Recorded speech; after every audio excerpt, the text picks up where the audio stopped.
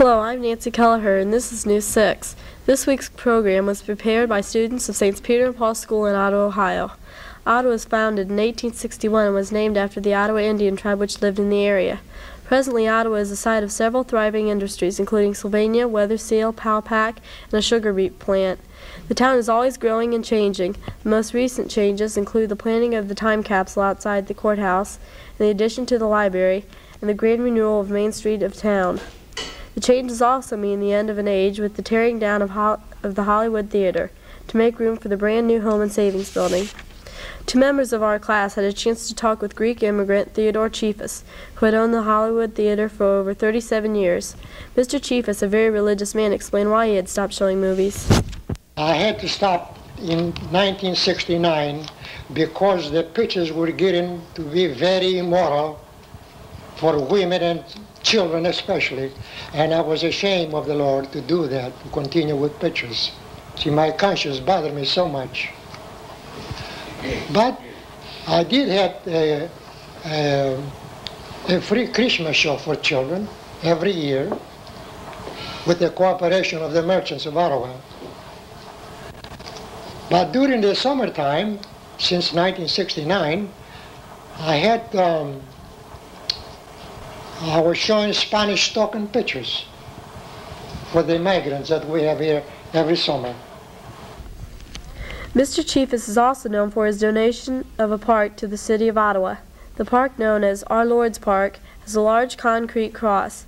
Beth Hovis and Dave Fortman asked him why he gave the city the park. I owe so much to our Lord Jesus. So much you have no idea.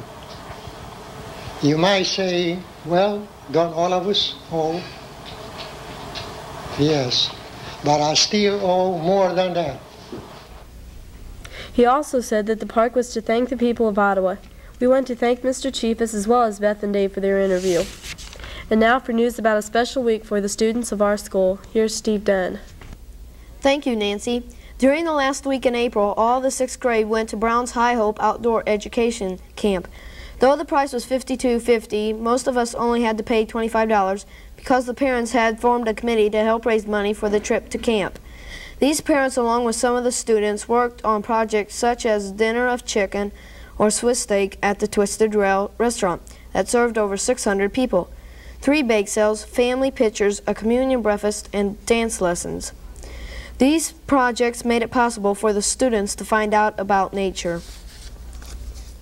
To do this at camp, we had all types of classes where we learned about compasses, animals, and plants. At the camp, there are animals such as goats, lambs, rabbits, and horses, as well as animals that live in the forest. We had a chance to study their footprints and their habitats. We studied plants. We found out about the trillium, a pretty white flower with 3 petals and 3 leaves, found in the forest. The plant is protected by a $100 fine if it is picked. We also found out about the jack-in-the-pulpit and bloodroot. The counselors had us participating in such things as the gravel pit, where we tried to find fossils, and some of us did. We also went on a field trip where we went to a dairy farm, a fish hatchery, and a sawmill. But the camp was more than just classes. We had campfires and hayrides and things like teacher hunts. On the second night that we were there, the teachers hid and we went out to find them. Some were in a boat, and some snuck back to camp. We also learned the legend of the Marshman. It seemed that a man who has a scarred face lives in the woods close to the camp, and when it hears kids, he goes after them, though it is rumored that he is just a figment of the camp staff's imagination. By the end of the week, Marshman or not, we had a last campfire where we toasted marshmallows and joined hands to sing songs. But there are also lots of things going on at school. Here's Pat Limpack to tell you about them. Thank you, Steve. This year, St. Peter and Paul School held a carnival in the auditorium. Admission was free, but to do anything at the carnival, you had to buy 5-cent tickets. We had games for everyone, young and old. The games included shoot the owl, a fish pond, ring toss, down the hill, and spill the milk. The city of Ottawa and many members of our class have hobbies. Everything from Lee Havenberg, a local man who makes doll furniture, to a member of the 8th grade at our school who collects animal skulls. Recently, several of our students were able to show off their hobbies in a talent show for 5th, 6th, 7th, and 8th graders.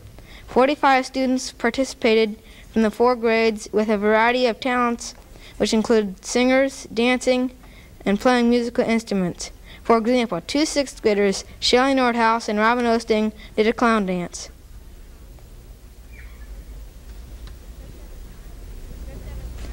Chris Evesmeyer is a 6th grade gymnast who's been working at it since she was 6.